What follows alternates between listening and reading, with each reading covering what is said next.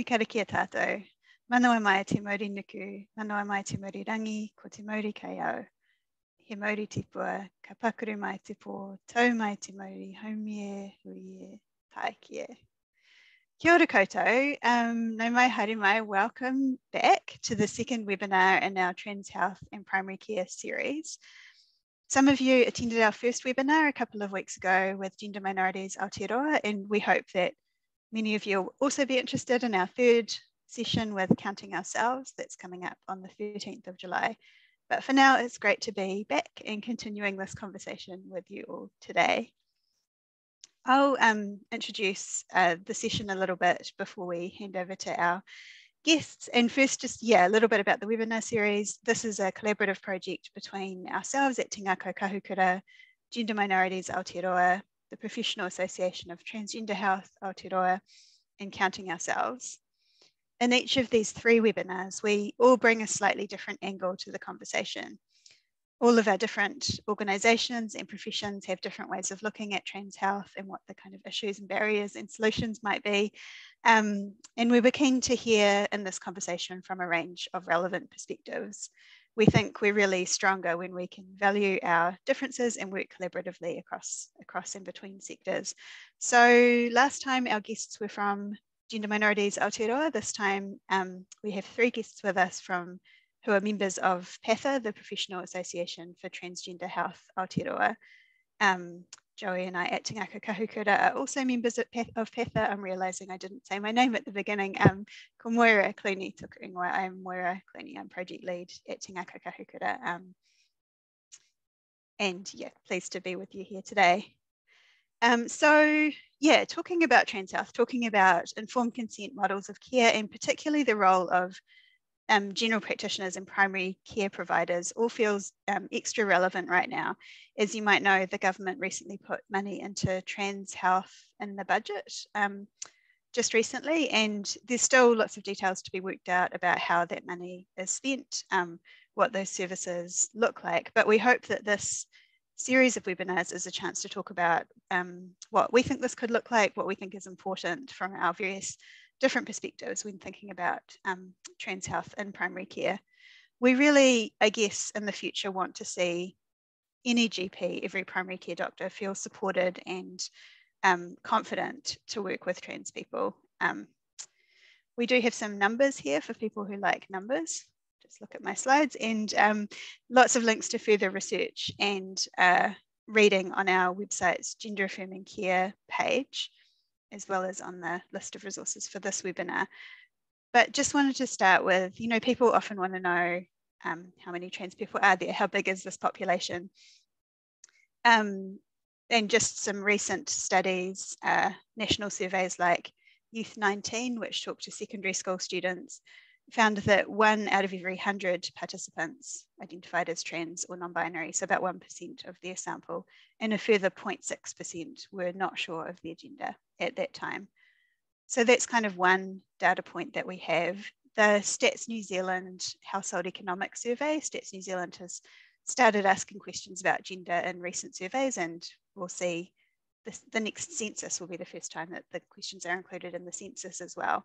But from this first survey, they found that 0.8% of the adult population of New Zealand identified as transgender or non-binary. And the Counting Ourselves survey is another really crucial piece of research that talked to trans and non-binary people over the age of 14 in New Zealand a few years ago. And this found really high levels of people who were wanting but not being able to access the gender affirming healthcare that they needed. So ranging from 19% of unmet need for hormone treatment through to 67% of trans men wanting chest reconstruction surgery, and about, as it says here on the slide, about half of trans women had an unmet need for voice therapy and feminizing genital surgery. So that's a few numbers, and just setting the scene a little bit for the series. I'll close down my slides and pass over to my colleague Joey to tell us a bit more about this particular session today. Kia ora, Joey. Kia ora, Moira. Thank you. Yes, I'm Joey McDonald, the education lead for Te Ngako Kahukura. This is really going to be a conversation. This is a webinar that doesn't have like any further slides in it or any particular recorded videos or kind of preconceived content. So it really is going to be a conversation with our panelists, who we will let speak in a minute. Our colleague Jono is in the chat, monitoring the chat. Please feel free to put any questions or comments as we go along. You don't have to wait to do that. If something occurs to you and you want to note it down, that's always great for a conversation. We're thinking that this webinar is less about the nitty-gritty details of what's the dosage, how do you prescribe, what's this blood test, what's that thing, because we do have some guidelines and resources that suggest quite specific ways of doing things, and they're all on our website and in various places. PATHA has national guidelines that are really great. So we're steering away from the nitty-gritty clinical questions, and we're more thinking about the big picture of like primary care as a site for gender affirming care to happen. Thinking about, our guests today who all work in primary care, we are suggesting that with support and resourcing, people working in primary care, including, not just GPs, but also nurses, allied health workers, everybody working in that primary care space can find a way to increase access to gender affirming care, whether that's particularly within their service or finding the right referral pathway. We know that referrals sometimes are the right way, but we are also really trying to encourage as much as possible for people to be able to get their needs met just as they would with other kind of general healthcare needs that get met in primary care. We're not saying that's always possible, but we really want it to be much more possible because access is such a hard thing for people to get. And some stats from Counting Ourselves that we thought were relevant. There's a good one that says that more than half, or 58% of the participants in that national survey of trans and non-binary people reported that their main healthcare provider knew most things or almost everything, that's a high bar, about healthcare for trans and non-binary people. That's quite heartening, actually. That's quite a high statement, that's praise. On the less good side, it also was reported that in the last 12 months, 13% of survey respondents were asked unnecessary or invasive questions about being trans or non-binary. And those were questions that were unrelated to their health visit. And this is not specifically only talking about primary care, but it is inclusive of primary care. So we know that sometimes things go really well for people. And we also know that sometimes they really don't in terms of the care and the quality of care that they're getting. We also know that 1 in 6 participants reported that they had experienced reparative therapy or conversion practices. A professional had tried to stop them from being trans or non-binary. And that's a pretty terrifying prospect for trans and non-binary people to know that that's still happening in some of our health services. So we really want to lift the bar, and we're not saying everybody is going to need to know how to do every aspect of this, and you should be taking this on top of everything else with no additional resourcing. We're just going to slam it in there. That's not the goal at all. The goal is to try and say that improving access to care means improving support and resourcing and educating for people working in primary care. There are, general healthcare needs that trans and non-binary people have, as well as gender affirming care healthcare needs, and those are slightly distinct. We will be focusing on advocacy and pathways and how gender affirming care is not the scary, too hard stuff. You don't have to sort of try and look away the too hard basket kind of place. We know that you're overworked. We know that you're slammed. We know that you're tired. It's a huge strain. Everyone working in health, especially working as healthcare providers right now, we appreciate that you are just doing your best. So it's not an easy thing for us to say, hey, you should also be taking on a learning opportunity, but we're trying to do everything that we can to make it easier and more digestible, more understandable. And you can always reach out to Te Ngako Kahukura if you have follow-up questions after this. We would be happy for you to do that. So yes, I wanted to say that Te Ngako Kahukura is doing a lot of advocacy for people working in health, and this is true for PATHA as well, right? The Professional Association for Transgender Health, Aotearoa. Te Ngākau Kahukura and PATHA are working together to really try and advocate for you to be supported and cared for. And we're kind of asking that you do the same, that you advocate for trans and non-binary people to be able to access gender affirming care as part of primary care. We know that it's not a one-way street in terms of that advocacy, but it is it's something that we all need to be doing if we can in our sphere of influence. Cool. Do we have some notes about practical things, Moira, that I'm handing back to you? The webinar is being recorded. I think so. Just noting that the webinar is being recorded, so you can watch it again later, or if you need to drop off partway through, you can come back and catch up with the rest of it. Or encourage other people to watch it later as well if you've got colleagues who have missed out today but you think might be interested. And if you missed the first session with Gender Minorities Aotearoa, that's up on our website now as well. If you have any questions or comments during the session, please put them in the chat. Feel free to introduce yourselves in the chat if you'd like to. This is a Zoom webinar, so we can't see any of your faces or hear any of you, but we can see your names if you put them in the chat. So do feel free to add any comments or questions there. Also, this is a learning opportunity and it's part of an ongoing conversation. We want you to feel, as Joey was saying, really empowered to see gender affirming care as part of your regular job. And we really recognise that everyone's at a different level of knowledge and different level of comfort. We're not going to say this is exactly how it should work and you should feel bad that you're not doing it already. We want to encourage you to find the information and peer support that you need. And you'll be hearing from our guests today about some different ways that looks within different practices across the country as well. Also really aware that because people are at different points in their learning process, people might ask questions that don't necessarily quite sound right, or you might not feel confident that you know the right words to use or the right language. We want to really encourage you to ask questions if you have them. This is a chance for professional development and we can't learn if we aren't willing to look like we don't know things. So do ask questions. If you're sitting with something you're not sure about, then other people will be wondering the same thing, no doubt. And last thing I had to say was the audience for this webinar is clearly people who work in primary care. We have 3 GPs with us today who will speak to their part in this work. But we're also wanting to make this relevant to a wider range of clinicians, especially nurses and allied health workers. I know we had a lot of nurses register for the session today. People working in mental health, really anybody working in that kind of primary care space or adjacent sectors. So yeah, please put your questions in the chat. If you've got any follow-up questions afterwards, please get in touch through our website or email Joey or myself. I think that's all the practical points. I'll hand back to you, Joey, to introduce our people. Thanks, Moira. Yeah, I'd like to acknowledge our guests here with us today. We have Doctors Rona Carroll and Beth McElray and Rebecca Nichols, and it's so great to have you all here.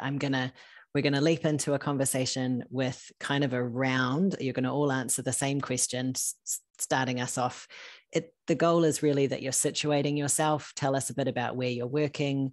I would love to hear something about the pathways or processes in your service that relate to gender affirming care. So I anticipate we don't have time to do a whole detailed description of every piece, but if there are particular highlights that you think are working really well, that might be something to focus on, or any aspect really that you think is relevant in terms of situating yourself, people who are working in primary care, who are doing gender affirming care as part of that work.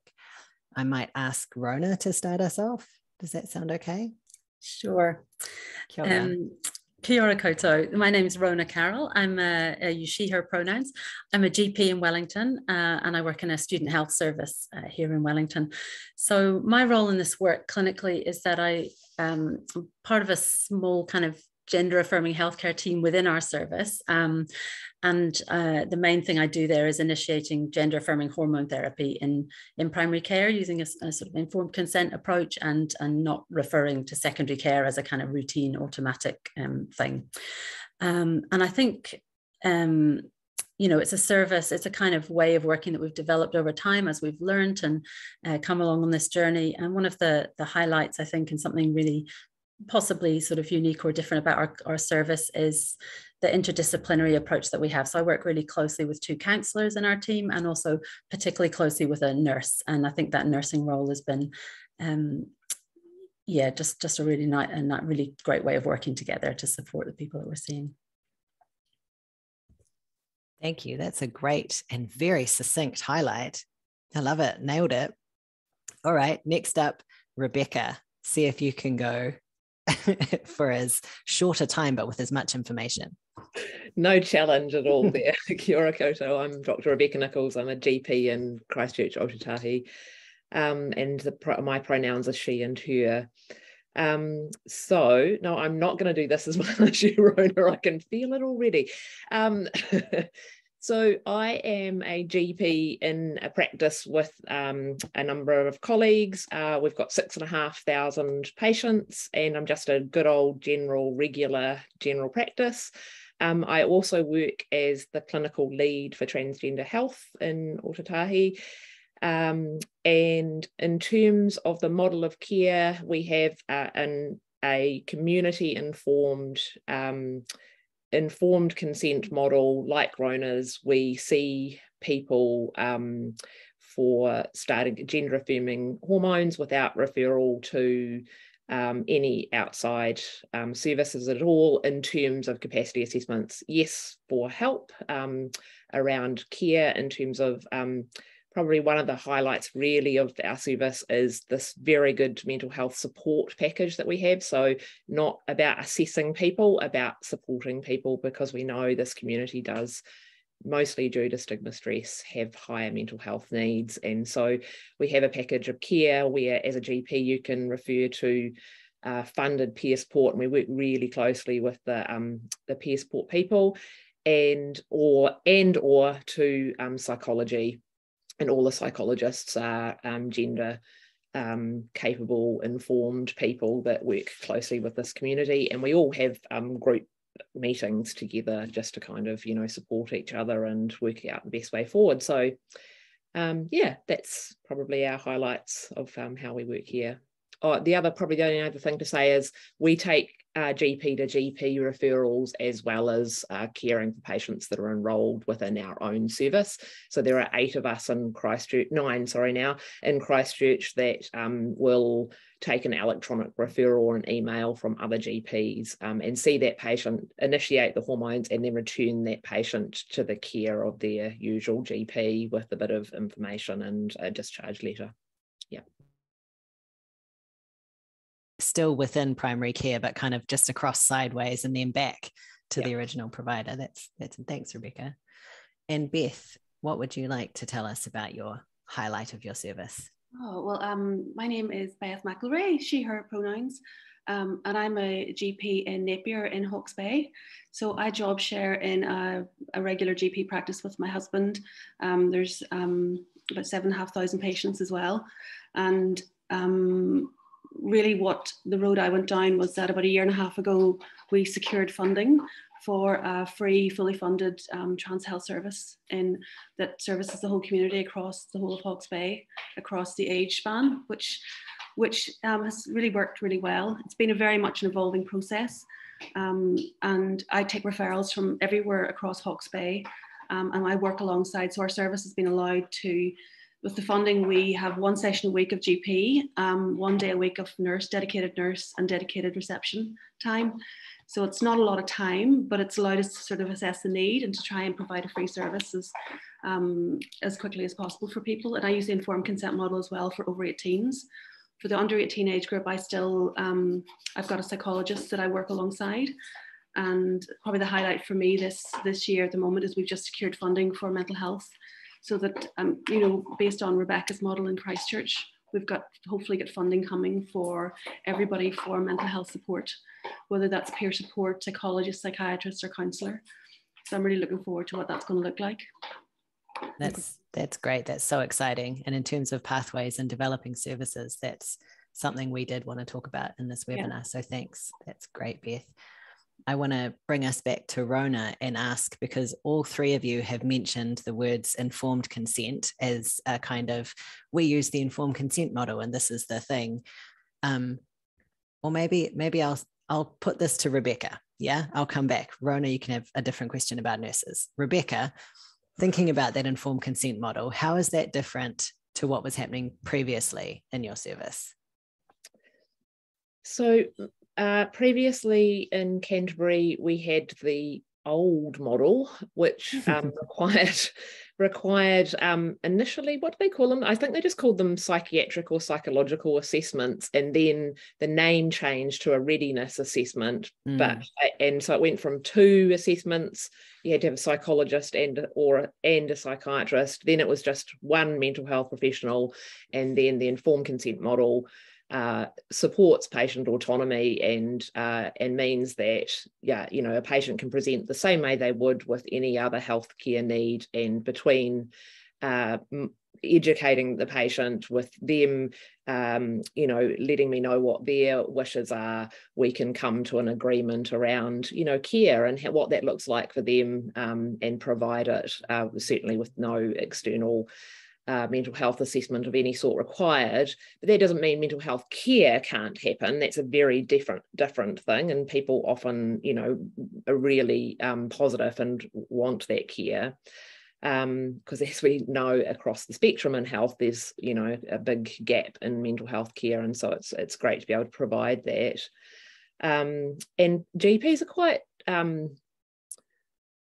nervous of the idea of informed consent when you talk about it at education sessions and things, but they don't realize it's what they do every single day in every area of health. It's just suddenly when you put a title on it, it seems a bit fearsome, but it's exactly what you do when you talk about the pros and cons of going on blood pressure medications and what the side effects might be, and taking in consideration their lifestyle and that side effect, and whether the family that's going to get in the way of their job. It's all exactly what we do all of the time. And so, some of those patients I know really well, and some patients have come from GPs and it's the first time I've met them. But exactly the same way I would be able to do informed consent for starting diabetes medication or any other medication, I can do that with this care. Now, occasionally you do get complex patients. I think GPs think that when you start, it's going to be 9 complex patients and 1 easy patient, but it's absolutely not. In my entire last 4 years, I've had 2 patients that I've referred through to psychiatric services to ask for a capacity assessment, essentially, because it wasn't somebody I could determine in general practice whether they were understanding the information and able to manipulate it, and whether they really truly understood what the outcomes were. And they were very complex people, but as I say, two in 4 years. So most people are very straightforward, and it's a delight to work through that process with them. I like you pointing out how informed consent is so much the bedrock of what GPs do all the time. I mean, it is for a lot of healthcare providers. I think that's so true. It's just there's an extra layer often of worry about whether people really can make this decision, because it can seem like a really scary decision or process. If you're not a trans or non-binary person, it's sometimes hard for people to imagine why people would do this or how we are. That's just, it's from a different perspective. It's hard for me to imagine what it might be like to be a cisgender person. Apparently, it's also hard to imagine being a transgender or non-binary person. So I think again, it's just like every minority group. It's once you've met a few people, you've talked to a few people, and you've done this. It's not so scary. Yeah, it's just not scary at all. It's very straightforward. Like any minority, you just need to ask the right questions and have a 2-way dialogue around it. Yeah, make sure people have a realistic expectation and understand the risks and all of that normal stuff. Yeah, cool. And there are great resources, and Rona's been the clinical lead for some primary care guidelines that are coming out soon, which again will just add another layer of just take you through this step by step, and I think that will help allay a lot of fears as well. Yeah, it's nice to have it kind of laid out in a step by step way. Well, let's bring it back to Rona, and you particularly mentioned nursing or working with a nurse in your service, and I know that we've had nurses register for this webinar. So would you like to share a bit more about the role of nurses in this context? Yeah, sure. Before I do that, I just want to sort of toe to go what Rebecca said, just 100% agree. And I've had exactly the same experience, maybe 1-2 people where it's been like needed a bit of help from external, but otherwise it's straightforward. These are your patients. GPs are the perfect people to provide holistic, all-round care for people. And yeah, it's a delight and a pleasure. And so, don't be scared is what I would say. But back to nurses. Yeah. So I've been really lucky that we've kind of set up this role in our clinic where a nurse has got some dedicated time to do this work. And we've got a really nice way of working together to support the students to access the gender affirming healthcare that they want. So most of the students who come through who are coming to our clinic specifically because they want to start hormones, we do see a lot of people where that's the reason they come. So a lot of those will initially see the nurse. It's not like essential, but that's the kind of pathway that we sort of guide them down. And it's really like an introductory appointment that I think our nurse does a lot of kind of navigator sort of role as well. So a lot of that could be done potentially by a peer navigator if we had one. So lots of information sharing, finding out sort of what the patient is wanting to access, explaining what's available and how things work, smoothing the path, really setting up healthcare appointments, giving hormone information. And a lot of it's about relationship building as well. We know a lot of people have had prior negative healthcare experiences. There's historical power imbalances. There's all that kind of stuff going on. So just a really nice kind of welcome to the service, somebody safe who they can talk to and find out the information they need. And she'll also do things like checking we've got the right name and pronouns on the computer system and letting them know about how to access counselling if it's something that they want. And then some medical things as well, which really help save me time. So getting some, blood pressure, family history, past medical history, all that kind of stuff. And if people are interested in fertility preservation, for example, she can get the baseline blood test done. So all this information sharing and gathering means that when someone comes to see me, I can just focus my time more on the medical kind of prescriber stuff around the hormones and do things much quicker than I would have otherwise. Because so it really kind of smooths the pathway for patients and for myself, so we can all kind of work to our strengths. And it's a real team approach as well. So we have time for sort of MDT. So the nurse and I and our counsellors can get together and discuss any shared clients who might need to be discussed. And we have peer supervision, time for peer supervision as well, which I know is a real, they're all nice to have, but really make a big difference. And of course, the nurses have a big role to play with testosterone injections as well, or teaching people how to self-inject if they want to do, for example, self-inject sustanon and things like that. So that's it. Absolutely. In a nutshell, how we do that. Yeah, thanks, Rona. That's great. I want to bring us to Beth, and you mentioned recent success with funding for a service. Is there something you wanted to share about that process that would be relevant to other people who might be thinking, oh, I really wish we had a so-and-so or a such and such as part of our service, or this isn't something we do, how do we fund it?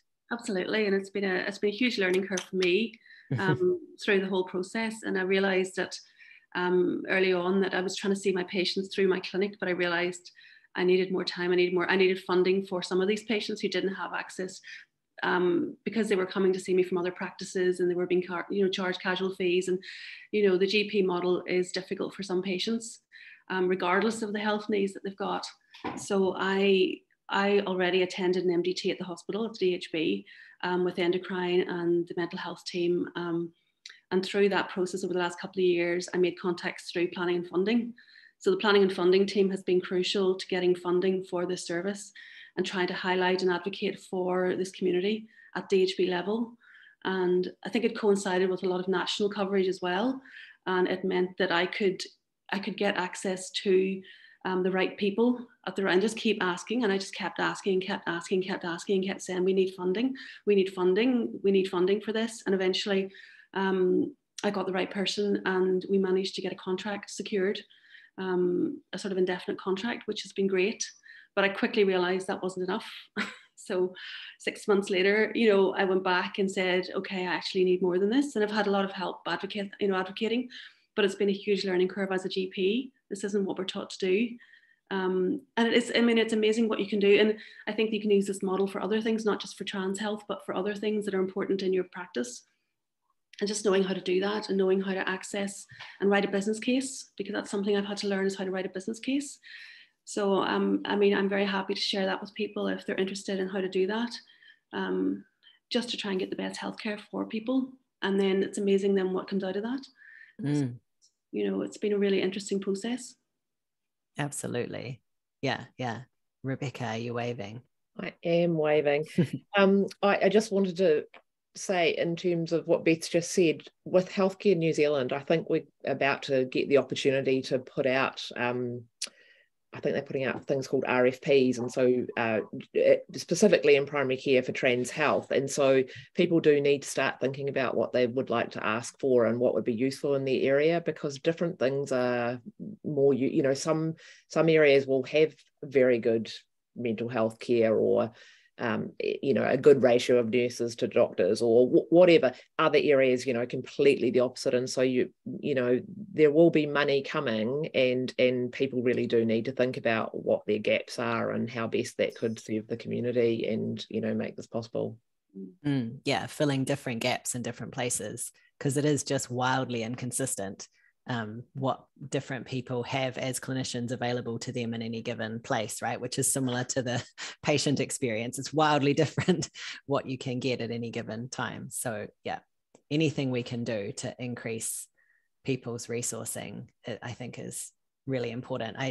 It's like I really want to steer us away from thinking this is a specialist kind of thing. Like I want it to be resourced and regarded as important, but I want that to be as part of primary care, because primary care is important and should be resourced. And trans and non-binary people are part of your patient load and part of your community and part of the context that you're working in. So situating it really firmly as part of the everyday primary care work and advocating from that place, I can certainly speak to the value of that as someone who's been working in trans health as an advocate. That's so much what we want. And I know it's tempting for some people to want it to be a different specialist over there kind of thing. And if we can embrace it as part of primary care, which obviously some people are doing and doing really well. So, Rona's running a peer group for GPs working in this space. You can get in touch through myself, through Moira, through our website form. We'll get you in touch with Rona if you want to join that or get more information about it. We would also recommend joining PATHA. That's another way that you can get access to a wider network of people working in this space. And you can always post questions about, I'm looking for a person who could help me with this or that, or my patient's just moved to this place, and do you think there's anyone there? Often it's that kind of question comes up quite a lot on the PATHA list.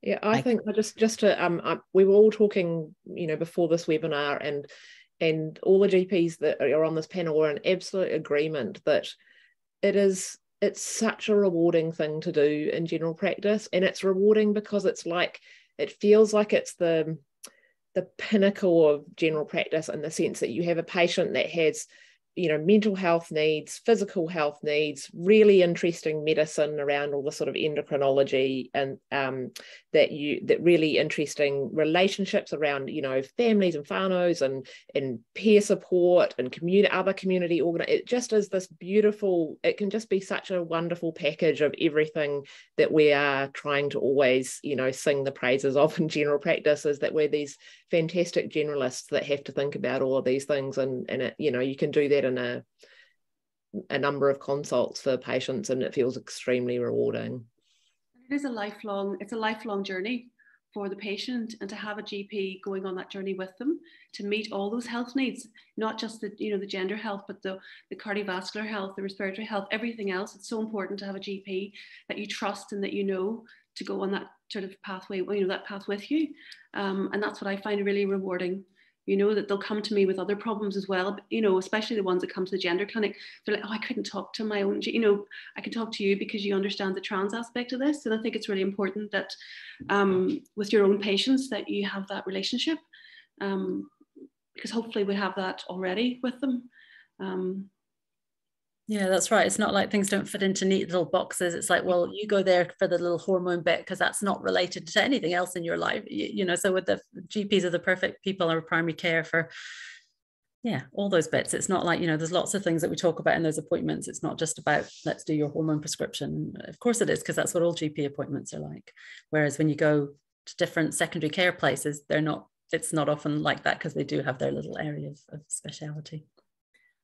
And that is a really relevant question that we've had a lot from people feeling really squashed for time. You know, can you fit all this into a 15-minute appointment? How do you do this in one session? That panicked feeling, which we can all understand. How do you respond to that worry? Anyone? Rebecca? I mean, I think it's like any other care. You get people that walk in the door that are incredibly informed, incredibly well supported, you know, are all over it, really just have a very specific need around hormones. And yeah, you can do it in 15 minutes. I would say most patients aren't 15 minutes, but every patient is different. And the way that Rona has written the guidelines is that it's this sort of idea of stages, and like any care, some people you can do that stage, you know, very quickly. Other people may take, you know, months and months and months, and it's depending on what else is happening in their life and, you know, resourcing and headspace for them and all sorts of things. So yeah, yes, you can fit it into 15 minutes, but equally you don't have to if it's not the right thing to do. And as long as you've got good open communication and good resources for patients explaining kind of what you are expecting to get into this consult and what the process is, then it works really well as a staged process. And as Rona says, working in with other people like your nursing team, or in my case, the HIP in the practice, the mental health worker, etc. You know, that kind of collaborative care, it works very well. Yeah, I don't think I can do this in 15 minutes, but then I'm notorious for running over and having long appointments, you know, and for a lot of more complex things, I've got the luxury that people don't have to pay to come to the service. So I, you know, book people for double appointments. But I do think it takes time to properly, you know, if you're going to really listen to somebody's goals for gender affirming hormones, you're going to really explain all the information to properly do informed consent and give them all that information. You know, possibly you want to, for trans feminine people, might want a referral to fertility associates. You want to discuss that and organize some, you know, I think just that conversation takes longer than 15 minutes to me. But again, everyone's really, really individual, like Rebecca says, and especially if someone's seen the nurse first, you know, sometimes it's super quick and people are like, what, is that it? Do I have to do anything else? I can't think of anything else to do. We can try and think of something, but everyone's very, very different. And I think some people need a bit of time as well to think about the information you've given them. You know, you're giving them lots of information. So if you're able to see them again quite soon after that, they can go away, think about it all, look at all the information you've given them, and then come back with any questions and then do the prescription then. So that's probably quite a good way of doing things, but everyone's different, doctors and patients. And if everybody's feeling, and listening to Rona and I with that, is the next step is, I don't know what that information is. I don't, you know, so we've talked about, you know, the fact that part of informed consent is obviously sharing their goals, but us then sharing back medical facts and discussion around fertility and all that stuff. And most GPs won't know that, and that's absolutely fine. I think there's a lot of education coming as part of the Health NZ package, so I think more and more will be available. There's obviously things like this webinar starting off, and if people want to start somewhere and, you know, start to upskill themselves around that, there's Rona's Good Fellow podcast, which is very good, and, you know, talks about the you know, what doses and side effects and all of that stuff that you need for that informed consent model. But there are a number of other really good resources as well. I think the Aotearoa guidelines are fabulous, and they're just worth you know, an hour's working through those and having a look. And as I say, I think there'll be more to come. So people can feel really like they're doing a good job, because that's what GPs want to do, is they want to make sure they've done a really good job for people and feel competent about something. Yeah, and feel like that relationship is strong with that person that you're providing healthcare to. I know someone in the chat has asked about, when you don't know a whole lot about trans people and their journey, like how do you become inclusive? How do you be inclusive? And I think some of you are already answering that, because it's a lot about upskilling yourself. I mean, feel free to add to this if you'd like to, but I think there are a lot of resources under this webinar, and there are a lot of resources on our website. And if those places were the places where you started, you would find quite a lot to get into. That's is quite a lot of work that's already gone into providing as much information as possible to people to do this work. So yeah, also, you go, Rona. Oh, it's worth mentioning that the health pathways are really different depending on where you work, but in some areas they have been updated and are helpful, some less so. And I'll just say, because Rebecca has sort of referred to these primary care guidelines, and people might wonder what that's all about. So there are guidelines which have been written, which are coming out soon, which really is specifically around this, to guide people working in primary care who want to start gender affirming hormone therapy for adults. And it really does guide you through those sort of stages that Rebecca referred to. It kind of gives, background. How do you do this? What do you need to know? What information do you need to tell patients? And what are the sort of steps to go through? And literally like what to prescribe and when and how much. So hopefully they'll be out really soon, and we'll, people who want to get into doing more of this, they'll really help you alongside the national guidelines, which are also really excellent and freely available online. Just if you just Google them or look at the link on the resources for this webinar. And we do have such an opportunity working here. Like New Zealand has obviously in some ways a very impoverished healthcare system, but also we have ways of doing things here that don't rely on, for example, medical insurance. In America, a lot of their standards of care and the ways that things are written to support people getting access to gender affirming care is kind of ticking a lot of boxes for various insurance-based purposes, which really prevents it from being as patient-centered or as much about the informed consent approach. Whereas here, we have a chance to do things in a really, and I think this is what the primary care guidelines would encourage, and it's certainly what the existing PATHA guidelines encourage, to do things more holistically and more with the person in front of you in mind. It's what their goals are. It's what they're looking for. You need to listen to what that person is saying. You can certainly have access to all the resources and things that might give you further background and framework, but it really will be a process of listening to someone describe what they're looking for, and a process of working out whether they know what the risks are and what the impact will be of various things. It's a conversation. So yeah. I can't kind of agree with you more, Jo. That's why health pathways are really difficult to write for this, because it's not, like an ear infection, step 1, look at this, step 2, this antibiotic.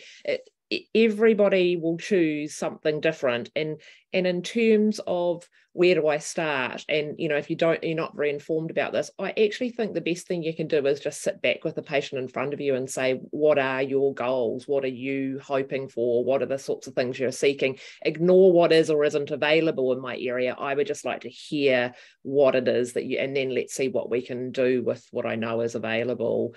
And so through those conversations, you'll realize that every single person, yes, I do want speech language therapy, but no, I don't want that hormone, but I may want this later on, and there's just, so it's a great conversation, and you just build on your knowledge from those conversations, basically.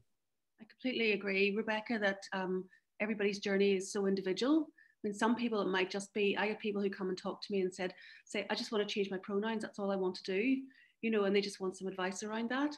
Or I get parents who come in with a younger child and say, what do we do? We've got a 6-year-old who identifies as a boy, and I just give advice. And at that point, you don't need to do anything, or there's no referrals needed. You just support them and say to the parents, you're doing a great job, just support your child. And the journey is different for every single person. And it's talking to them and finding out what is it they want to achieve from this appointment, basically, from this, from this discussion. It's just, and it's like, that's okay. And it's okay if that's all you want, and you don't have to go any further. You don't have to sign a contract and take estrogen for the rest of your life, or, you know, you might take it for a year and stop. You might take testosterone for 2 years and stop. It's all the individual. And I mean, the patient will guide you as well. You know, there's no right or wrong answers here. It is a discussion. It's really important to listen. That's so relevant, because one of the questions we've talked about is, you know, what if someone changes their mind, being a very common concern that people have if they're prescribing hormones. And you're already responding to that, Beth, but does anybody have a further sense of what you would say to that? Love that one, Joey. I honestly think it's one of the biggest barriers for a lot of clinicians. But what I say is, it wasn't your choice. It's not, you are not responsible for if that patient decides at some stage that they don't want to take hormones anymore, or they want to start and stop, or that isn't your response. You haven't done anything wrong. And there is a real feeling, you know, that you somehow as a clinician didn't choose the right thing for that patient. And that's not what this is about at all. It was the patient's choice, and you facilitated what was right for that patient at that time. And I have had patients detransition, and, you know, and people, it does happen. And what I say is, look, there's not a great deal of research at the moment, but the research shows pretty universally that people are detransitioning because there isn't support in their community or their family or their workplace, not because they actually felt they did the wrong thing at that time. Most people would still like to be their chosen gender, but it's just too hard. And certainly that has been the experience of the patients that I've had that have detransitioned. And of those patients, a number of them have gone back on hormones when their life is settled down, and, you know, and they've got more support and they're in a better place. So I just say to clinicians, if you can let that go and let people make some choices and never feel like, you know, that you are somehow to blame for some wrong thing happening, then and with a really good informed consent, then whatever that patient is left with in terms of body change and things, you've gone over that. So if they detransition, that is, again, they were fully informed what would happen in terms of, you know, what would remain. Again, it just becomes a conversation for me, and I, you know, ask that patient if they want support and find that support that we need for them. And it's just not as linear, right? It's not as linear as you do it or you don't do it. That's just not like that, you know? And I think more and more we're hearing from people who might identify as non-binary, and not that that's the catch-all that everyone would use, but for myself, I feel like, you know, my transition goals or my gender goals are quite different being a non-binary person than it would be if I really wanted to present as a man or as a woman. Like, that's not my goal. So and at the beginning of the kind of maybe 10 years ago process where I was seeking healthcare, that was really hard for people to grasp. It was really a challenge, but that's changed.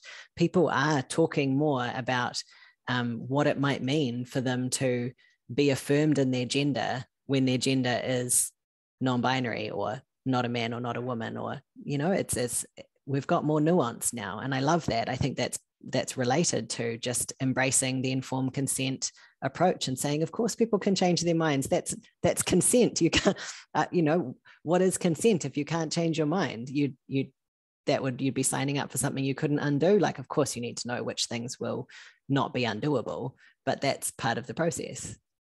Yeah, absolutely. And I think it's definitely something that people might not say it, but it's what they're scared about. And I think it's really, what's the word? Like, you know, just sort of helpful for the prescriber to think it's not your decision. You're not the one deciding whether hormones are right or wrong, or whether this should be, you know, you're talking to an adult who's making their own decisions about their body, and you're giving them all the information they need. Your patient is making that decision, not you. So don't worry. I guess kind of that feeling of kind of moving that pressure off the prescriber, and you know, that's okay. And yeah, and as Beth said, some people will, you know, might, especially with, say, testosterone, might say, well, I'll take it for a bit, get some of these changes, and then stop it because I've got those changes. You know, there's all different ways of doing it, and it's all fine as long as you've got a good informed consent process that people can have the information to make their own decisions. Yeah, absolutely. And I know we've got a question about how people can join PATHA, which we definitely have information about that on our website, which we can pop in the chat for you. And also the PATHA website itself, if you Google PATHA, you'll find it. Yeah, there's a sliding scale of cost as well, so it doesn't have to be prohibitive on that level. And I would highly recommend it. This kind of conversation and where this has gotten to, it really wouldn't be possible without some infrastructure to support the learning and development and the resources sharing, and that's PATHA provides a lot of that. So certainly recommend it. We also have a question, one specifically that I think we might follow up with Rebecca about, but that's about accessing a psychologist and someone who's based in Dunedin and wanting to refer to the Christchurch group, or wondering if there's someone local. Do you feel also, Rebecca, that we can follow that up after, because it's kind of more, it's more about specifics?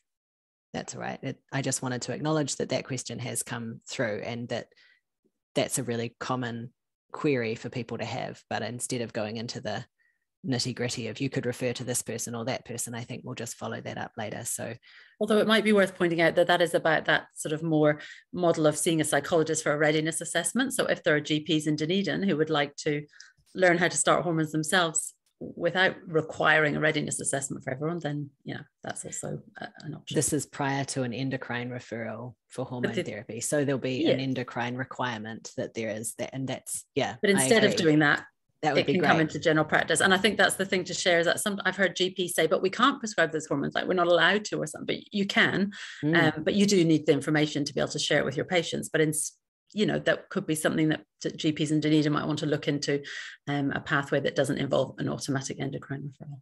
Yeah, because again, I'm just repeating, I don't use a psychologist as any way prior to hormones. And if I do, it's concurrent, not for an assessment, but because that patient might need some psychological support around, their mental health needs. It's in no way is it the psychologist tells me that it's okay for that patient to start hormones. As we have said over and over again, the patient tells me that it's okay and then I work out medically how that can happen, and yeah, we go from there. So there is absolutely no assessment required by a psychologist. And I think that's worth repeating. Yeah, I don't refer to endocrine, and I don't get a psychology assessment. Any counselling or other support is alongside the hormone stuff. Yeah. And acknowledging that when people are working in isolation, it's very hard to imagine that you might take on an area of work that is not something you've known a lot about. So it takes some learning and some reading and some following up with people, which I appreciate this person is here learning in the room. So you're on it, you're doing it, we'll get there. Beth, did you have something you wanted to add? I was just going to say, because I started doing this, and the MDT has been really supportive for me, because I do meet with the MDT once a month and I discuss any sort of tricky ones with endocrine. And I find a lot of the younger ones that I see are often complex. Then there's a lot of complexity to them, and I do discuss those with mental health and do get a psychologist for the younger ones. But for the over 18s, just about every single one I would do with the informed consent model. So I don't use a psychologist for the over 18s unless there's a mental health need. So that's I think that's a really, really important point to reiterate. But yeah, the younger ones that are more complex, I still discuss with mental health. Can I just mention as well, I mean, that we have all come on our own learning journey. And like you say, Joey, we're not saying, oh, you should be doing it just like this. And certainly we've had a lot of help in our service from our endocrinologists. So I think having that relationship with your local endocrinologist to sort of say, hey, I would like to do this in primary care, and maybe you can help me with when I've got questions, or and those MDT approaches. Certainly in Wellington, that's how we've learned as well and upskill. So yeah, it doesn't just happen overnight. No, it so doesn't. It was in Canterbury, it was everyone that provided care getting together and having a chat. So surgeons, endocrinologists, pediatricians, all of us just got, community members, peer support people, all of us got round a table, and then a core group of that have continued. And so it's made these beautiful relationships across so I could pick up the phone to an endocrinologist tomorrow if I needed to. I wouldn't send the patient to them, but if I didn't know the answer myself, that I know them, they know me, I know my peer support person, etc. And it is, if you just develop that, that's what makes it such an amazing work, because you just get everybody going. But I think that really helps to identify that there's often one GP somewhere that really wants to provide this care, and so they become the GP champion, and their job is then often to reach out to the players essentially in their area and bring people together. And people are very keen to come together, and believe me, secondary care is very happy for this to be provided in primary surprising care. Yeah. yes, surprise. So it's just wonderfully relationship driven right across everything. We have just a couple more minutes before we're going to do our wrap up, but we do have a good question here of someone saying that it's been really empowering and that they understand the prescribing can be done in primary care. How much time do you think it would take within the confines of ordinary general practice, i.e. without the extra funding? And is there value in splitting things out across multiple consults? Short answer is probably yes. Can I do that? I can do the just normal general practice without funding. That's kind of how, with the support of peer support, was kind of how we started rolling with it. And the answer to that is probably the best thing you can do is wait for the primary care guidelines, because I created the ones in Ōtautahi to start with. And the answer is that now, as an experienced GP, a pretty standard thing would be a quarter of an hour with the nurse, half an hour with me, start the hormones. If the person doesn't need fertility treatment, they can walk away with that prescription at the end of that first, and then I see them 2 half-hour appointments after that. That would be the sort of standard thing, but remembering some people less, some people definitely more. They might need family to come in, or they might whatever. So yes, it is absolutely possible to do in standard general practice without funding. It's just bloody hard if you've got no funding, because what do you charge a patient? What, et cetera, et cetera, et cetera. So I really advocate for it, and we definitely got funding for general practice from our PHO for those consults, so that those half-hour consults, the patient just pays a standard, not a casual, if they're coming from elsewhere, a standard GP amount for a half-hour consult with a different GP than the usual one. Thanks, Rebecca. I guess we have to leave it there. This has been really great. I really appreciate it. I felt like the questions needed their time, so I'm not going to do a big wrap-up spiel, but I do want to remind people that doing advocacy in this space often requires evidence and data, and that the Counting Ourselves survey, which was done a couple of years ago, is about to be redone. So another nationwide survey of trans and non-binary people in our health and well-being. And that's why we're doing our third webinar with the Counting Ourselves team, who can talk more about it. So if you haven't registered for our next webinar, please do, or please circulate the information to anyone you think might be interested. That's one way that we're trying to provide the support so that you can advocate for funding or advocate for your needs as primary care providers. I really want to thank our panelists, our speakers. You are excellent, and you've been excellent. And I will leave it maybe there to say, I am hopeful that with people like yourselves saying, hey, this isn't scary, we can all do this, we keep chipping away, we keep making things better step by step. So thank you. And I'm asking Moira if you feel like closing us with karakia, since we opened that way. Unmuting. Kia ora, Joey, thank you. And thanks to all of our panelists, and thanks everybody for taking the time to be here, whether it's live with us this evening or watching this recording. You know how hard this is to fit in around everything else you've got going on in your lives. So really appreciate your time to be here and to learn about this important area of healthcare as well. So yeah, I'll just close as we started with a karakia. Me karakia tātou, unuhia, unuhia, unuhia ki te uru tapunui, kia wātia, kia māma, te ngākau, te tinana, te wairua i te ara takata. Koiara I rongo, whakaere ake ki runga, kia tina, tina. Huie, taekie. Kia ora, thank you. Kia ora, Moira, thank you.